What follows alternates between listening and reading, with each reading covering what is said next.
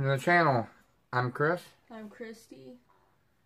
And this is the Chris and Christy channel. We're doing a bag review today. And this one is an older type, but it is a medic bag for the United States Army. This particular one is in woodland. This is a very, very hard one to find, actually. It's a backpack. It's got shoulder straps.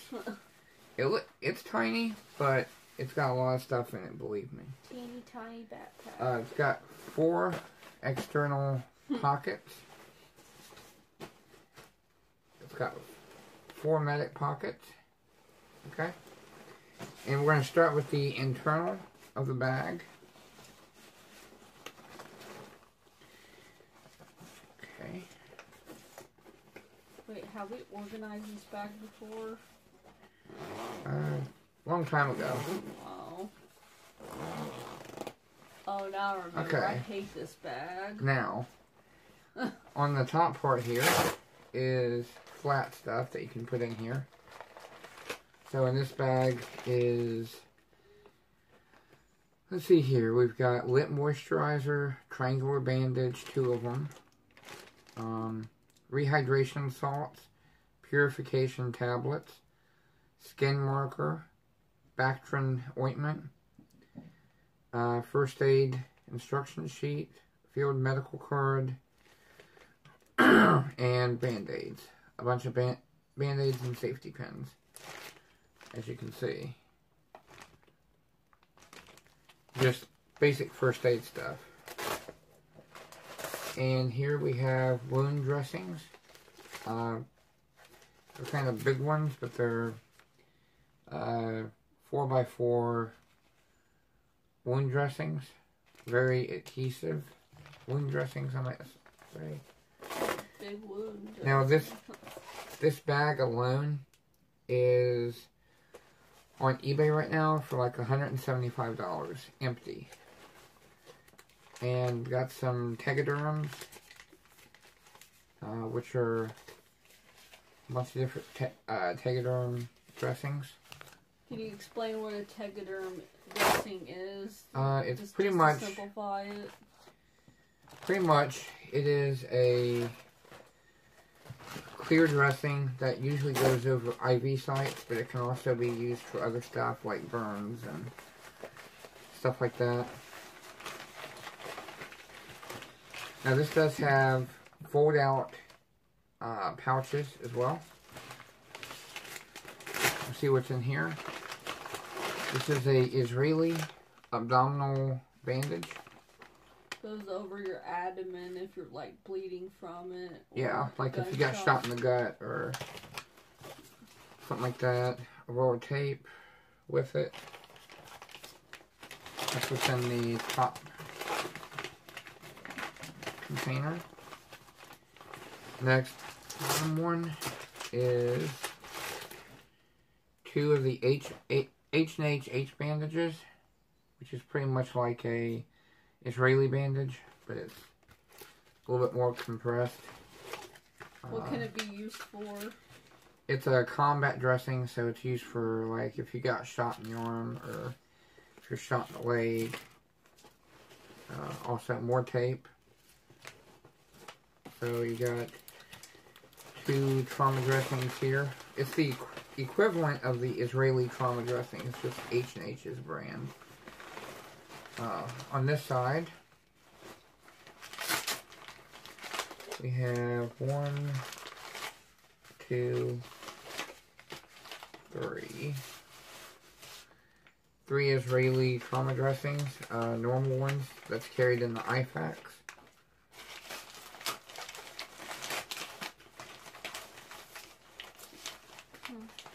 Next one down is tape and lots of compressed gauze. H&H compressed gauze. There's like 1, 2, 3, 4, 5, 6, 7 compressed gauze.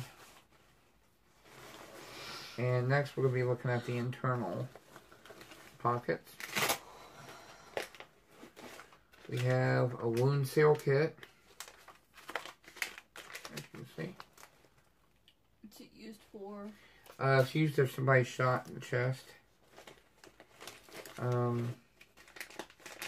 This is a emergency cricothyrotomy kit, which is to make a hole in someone's neck if they can't breathe.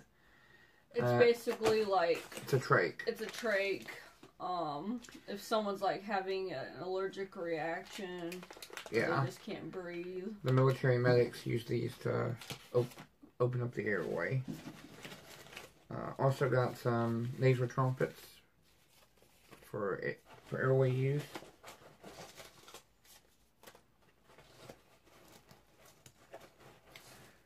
And that's what's in that one.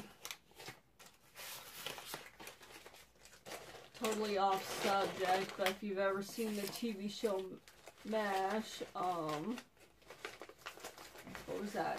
What was the preacher's name? Oh, the priest? Yes, the priest. Mulcahy. Mulcahy. He's actually done a tracheotomy when he was, stuck on a truck, right? Yeah, that TV show, yeah. He performed a tracheotomy. There's a lot of other stuff in here, like some tourniquets, mainly more bandages.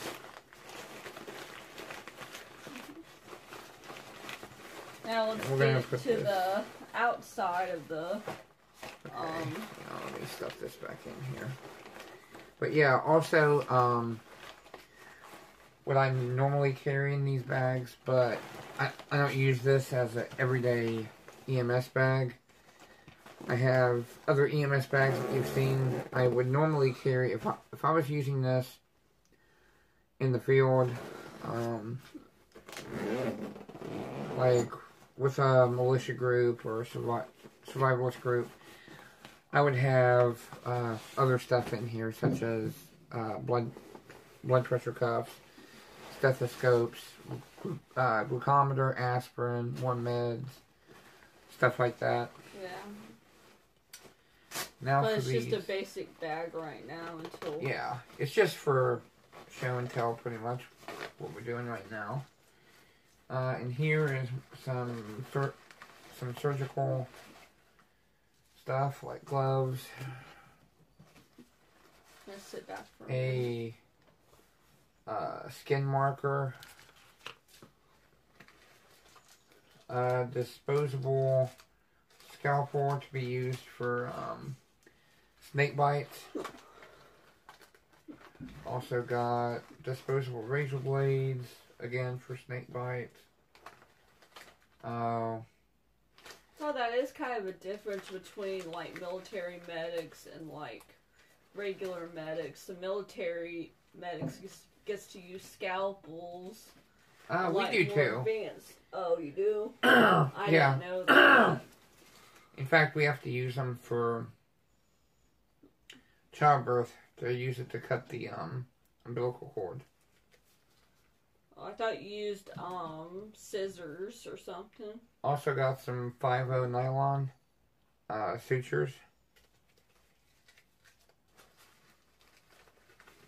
Along with other bandaging supplies and also butterfly closures. So more surgical stuff is in this pouch. It's easy to get to. Next is a glove bag, packed with gloves. Also, you always want to have cat tourniquets too.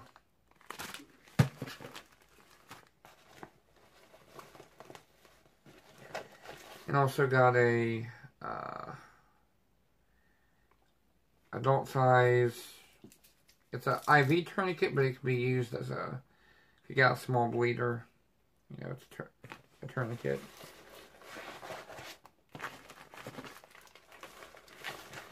So that's there.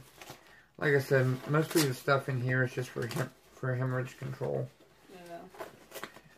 and hemorrhage control, airway management. It's like airway fluid management, replacement. like kind of. It's just kind of like more like a severe, like bleeding case. This back is. Some glucose gel. And some airway stuff too, like tracheotomies and stuff. Also, these are empty syringes without needles. Use these with water to cleanse out. Wounds to clean them out. Use like your keep it from getting sterile infected. water and those to clean out wounds with. It does have a carry handle. Yeah. Show all around it, kind of. Yeah. The backpack part. And it's got a bottom part here where you could store possibly an oxygen tank if you so wanted to, but I really wouldn't. I think it's too tiny for an oxygen tank, though. Unless it's like a little baby oxygen tank. Also have one of these you could attach to it. It's a traction splint. CT6 traction splint. That you could possibly attach to the bottom of it here. For keeping a stabilization of a fracture. For a long bone injury. So, I mean, you could possibly do that with the hooks below here. Like your leg or something. And you've also got these two to where you can attach more stuff. These buckles. So you can attach additional stuff that you might need. These are YKK zippers. So very, very, very good zippers. Like the best. They won't snag on you. Yeah. Sorry. And you notice that the buckles on this are... There's also some storage space up here to put something like a blanket, maybe. Like you can get like a hospital blanket, roll it up, and have it on top here. And use this to secure it with. So you can keep a soldier or patient warm while you're waiting for evacuation. Hyperthermia case. Yeah. This is what most medics in the field carry. This type of a bag. They still use these, from what I'm told, except not in this pattern. They have it in the OCP pattern. It's in the ACU pattern, and of course the original pattern, the woodland, the more difficult to find pattern. From what I know, what the new camo pattern the military uses is kind of like a square grid. I can't explain it, but it looks about like. But yeah, this is called the Molle 2 medical bag. This is what. Hang on, let me talk. This is what well, the Army. The National Guard still uses that pattern. It still kind of looks the same. It's just a funky pattern the military uses. I think my dad was in the U.S. Army, so this is kind of like the pattern that he kind of used like in his time. He retired in 2013. I don't know. They actually have the new stuff in 2013. Yeah. They've done away with this, but they still have it in National Guard units. I mean, if you've seen the men at the Capitol, some of them were still sporting these colored Molle vests. So they still had these back rucksacks. So I mean, they were still sporting this stuff. Yeah. So that means they haven't completely phased it out yet. Let's see how much. Like I said, the camo one, like this one, is $175. Let's see how much the ACU model is. I don't know about you guys, but do you guys like to hear people like type on a keyboard on like a computer or laptop? I love that sound for some reason. It's really soothing. I wish that he'd like write like a little novel or something just to kind of let me hear typing, because I rarely hear typing since I've been out of school. A little bit cheaper than the Woodland. Woodland's going for like $175. The again, ACU model is going for $135. But then again, Woodland is kind of popular, and it's kind of like it's kind of like the old-fashioned kind of color, like the old-fashioned military color. So, like, the newer stuff might be a little bit cheaper, but the Woodland brands, like, anything like Woodland, it's kind of like an old-fashioned color, kind of military color. Let's see how much the new ones are going for. That's probably why it's expensive, because it's popular. Let's see how much the new ones are going for. The ones they use now.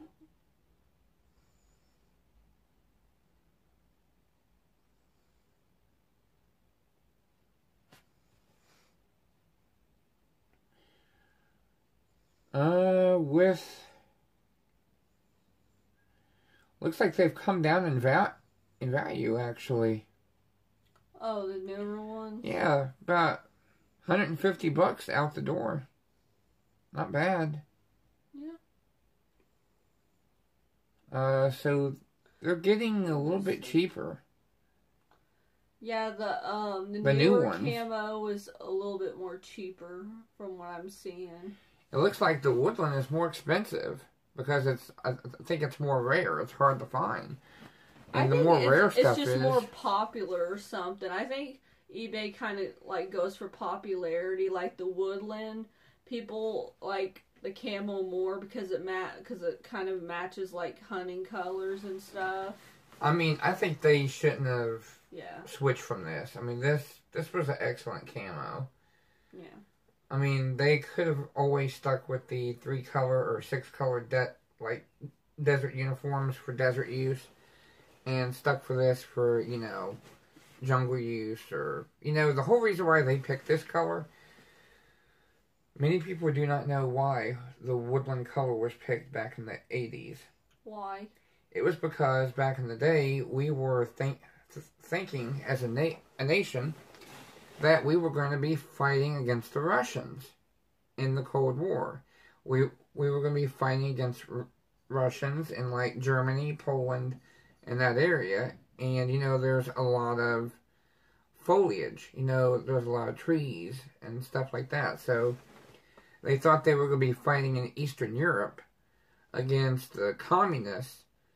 And, you know, that's why they picked this type of a color originally. And don't quote me on this. The reason why they picked the desert camo and changed the camo around is because of, you know, Iraq and Afghanistan. I mean, it's still kind of woodland. When they have a lot of woodland and mountains, but mostly it's kind of like plain land and desert. It's like if you look at the Marines, theirs is a pretty neat camouflage. I mean, it's like digital, box digital. They have their own medic bags. You know, the Marines have their own stuff. I mean, they're different. But they have their own stuff. They have their own corpsman bags. They don't call them medic bags. They call them corpsman bags. Because they use U.S. Navy corpsmen as their medics in their infantry units. So the U.S. Navy supplies the Marines with medics. And that's the only time you see U.S. Navy personnel in U.S. Marine Corps camo, is if they're attached to a Fleet Force Marine unit, or they're attached to a like a Marine reconnaissance unit, or a expeditionary unit, or, you know, whatever the case might be. But it is a good bag. I mean, it's comfy. It's good for SWAT teams even, to carry medical gear for possibly injured officers. I really enjoy those bags, the Molle 2 bags. they actually replaced what's a lot cheaper now is the M17 medic bag, which is what they had during Desert Storm and I would say Grenada, maybe. But they had, before that, they had what was called the M3 medic bag, which is like this little shoulder bag, which is like a little trifold medic bag, which is very, very small, slings over your shoulder. They were even using them still during Desert Storm, the medics were. So, you know, they were still using the M17s and the M3, and a very, very few were still using the old M5 backpacks. The M5 goes back to the Vietnam War. That's what most of the medics and the corpsmen used, was the M5 medic bags. And of course the canvas type M3 medic bags, which, let's see how much those things were going for on eBay. M3 medic bags.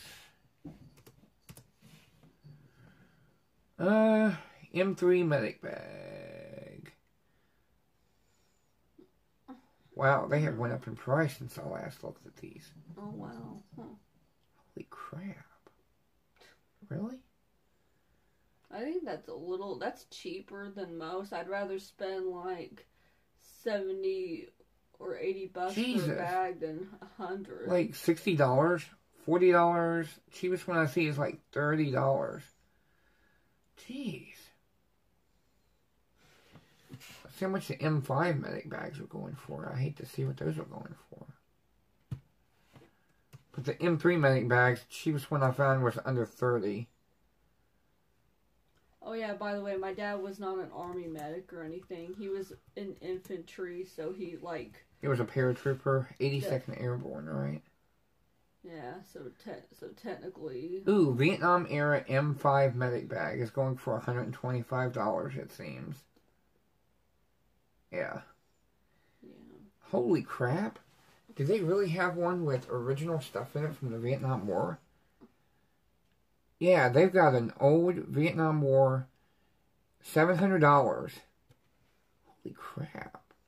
I wonder if it's got the morphine in it. That would be funny as hell if they sold it and said it has expired morphine in it. I'd laugh. Well, disclaimer, they probably wouldn't have morphine in it because, since it is, under the controlled substance and under, government FDA, I doubt they'd even have anything like that, so don't worry. Surgery prep, intravenous, medications. Unopened. It's got E-mycin, Silverdane cream, kaolin pectin mixture, diphenhydramine injection. I don't even know what half of that stuff is. Ammonia inhalants, Dimetab.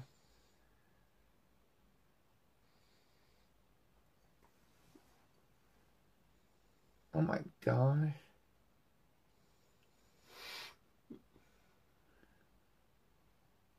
Oh, it says, yeah, they removed it. What? It originally had morphine injections in it, but it's been removed. Well, with drug pandemics going on, believe it or not, if that's from the Vietnam War, from the 1960s, bet you a dime that morphine was still good. Well, don't talk about... Which is crazy. You talk about morphine a lot. But yeah, I mean... I ain't gonna have that in there. That would be funny if it did, because that would make it more realistic. I mean, if you're buying it for,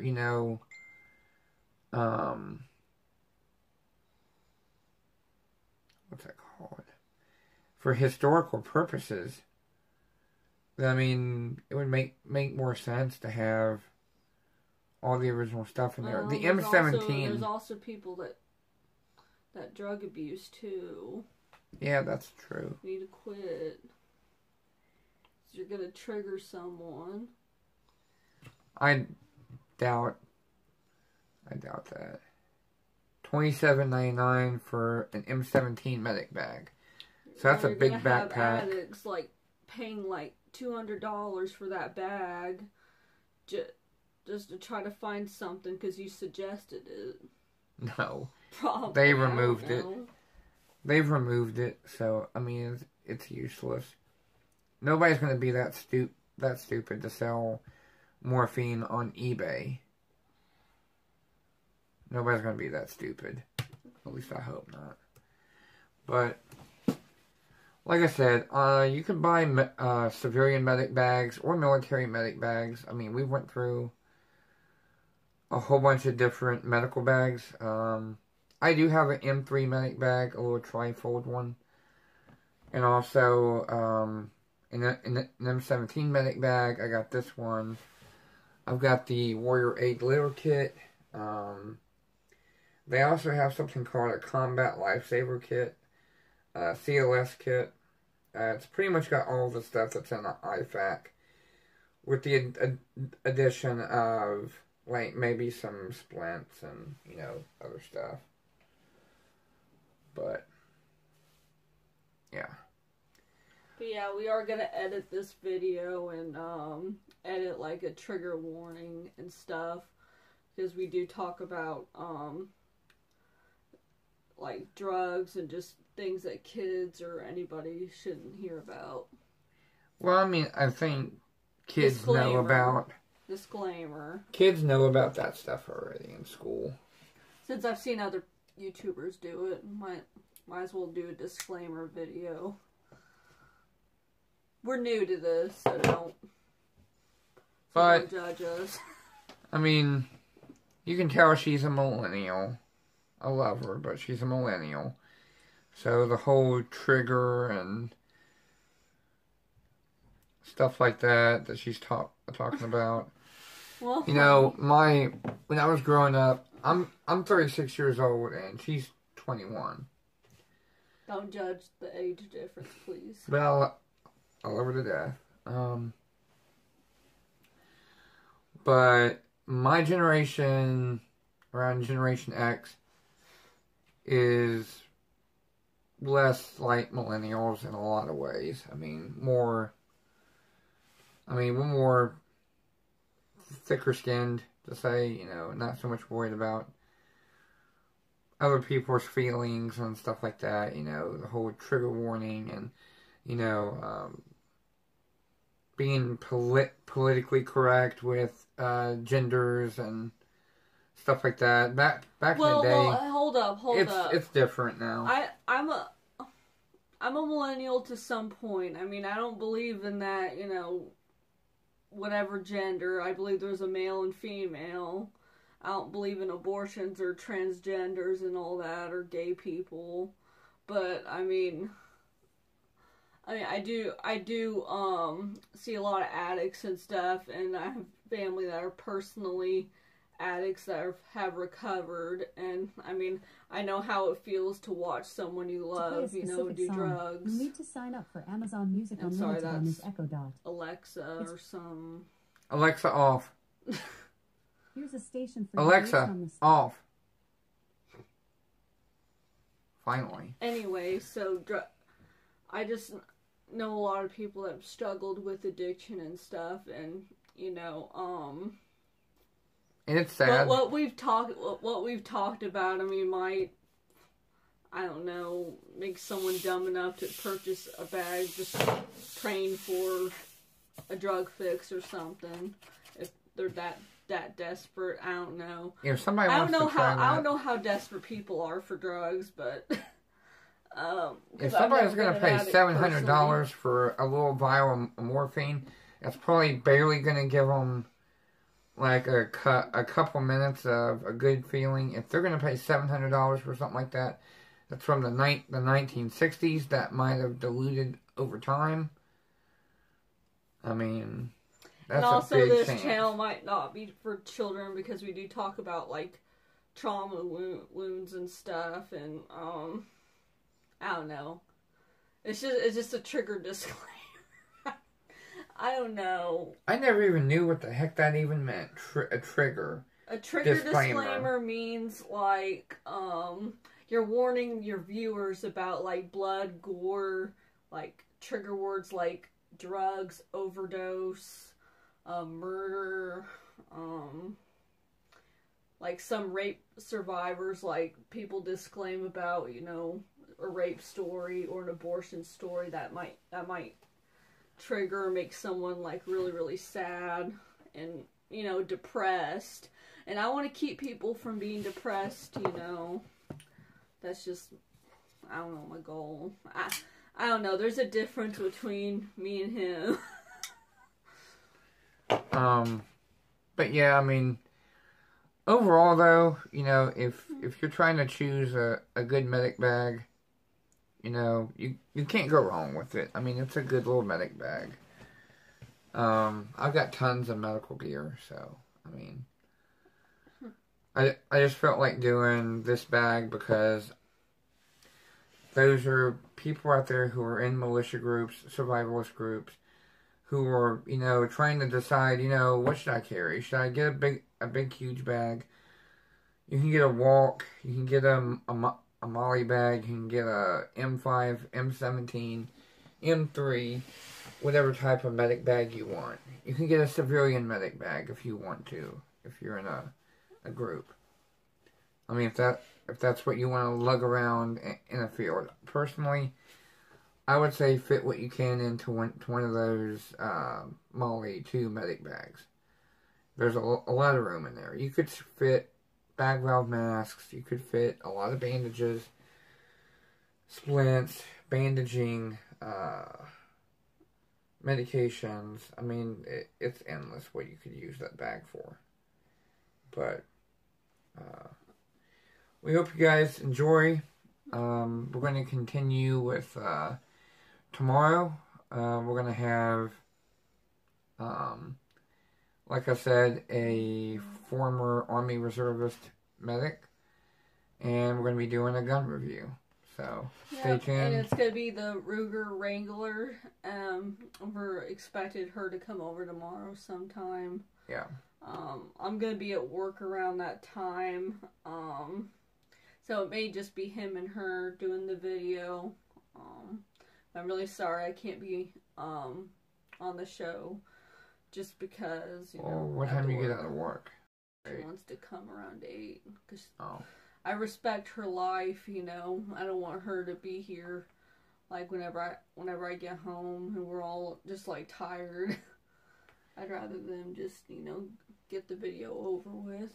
But yeah, stay tuned for it. I mean, it should be a lot of Q&A, and, you know, we can look at another firearm and get to look at a gun. So, you guys have a great night. Stay safe. If you're in Texas, stay warm. And definitely give us suggestions on what to review, and we'll give you like kind of like a shout out. Just give us like gun review ideas. Yeah. I mean, we can get our hands on a lot of different firearms to do reviews on and stuff like that. So, you know, let us know, and we can do our best. Yeah. If we're able to show it, we will, and if not, we'll show it through the computer. Yeah, or we'll do research on it and look at reviews, and, you know, tell you guys if it would be a decent choice or not. Mm-hmm. Some guns we can actually get our hands on to show you. So, you know. The reason why I'm mentioning this is because, like, a family friend, like Michelle, she just said, you guys should do a review on this, and that kind of gave me the idea of, hey, why don't people just suggest what we can review? Yeah. We can review it. we've got lots of friends in the 2A community and Second Amendment community. And we're going to be interviewing them, you know, what kind of guns they personally carry, and, you know, give shout outs, and we just hope to get more and more subscribers. We passed 500 subscribers. That is amazing. Over 500 subscribers in less than a month and a half. So that's excellent. Which is really good, though. Yeah, and it keeps climbing. And I mean, we're very blessed and very thankful. So keep subscribing. Get us out there. Keep liking. Yeah, like, subscribe. Go through, watch our videos. You know, we've got tons. Yeah. We've got like 40-something videos you can watch. So we got plenty of content. Now we'll shut up. But and just say bye. But God bless you all, and God bless America. And say a prayer for Texas. Yeah, definitely say a prayer for Texas. Bye. Bye.